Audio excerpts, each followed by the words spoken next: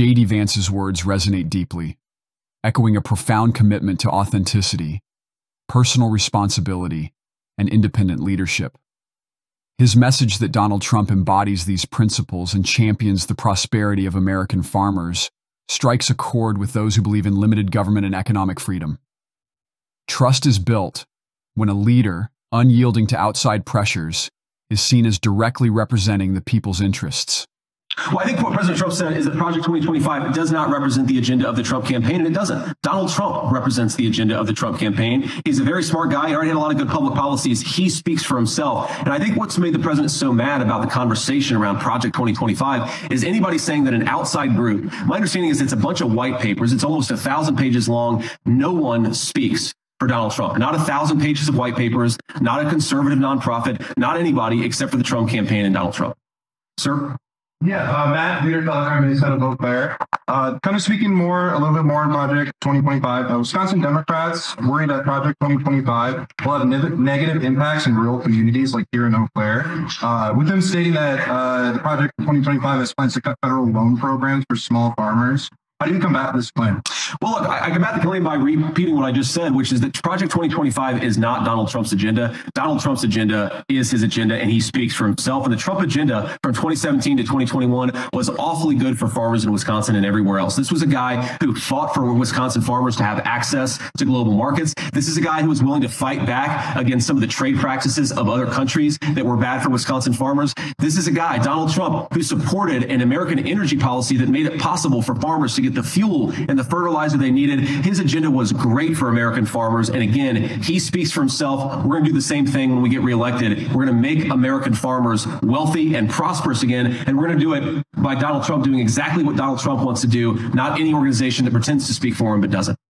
Vance's focus on making American farmers wealthy and prosperous again underscores core values like economic freedom, self-reliance, and minimal government intervention. Strengthening individuals and businesses, such as farmers, by cutting through bureaucratic red tape and enabling them to thrive in global markets is crucial.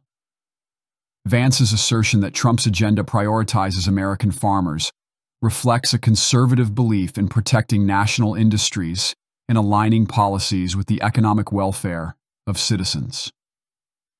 Rejecting Project 2025 as an outside influence on Trump's policies appeals to those who value strong, independent leadership, unswayed by think tanks or external organizations.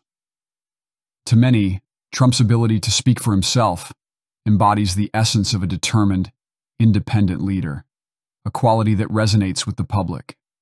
Vance's statement emphasizes the importance of living authentically, staying true to one's values, and resisting external pressures or ideologies. In this light, Vance's message that Donald Trump speaks for himself represents genuine leadership, faithful to one's principles, unshaken by outside forces.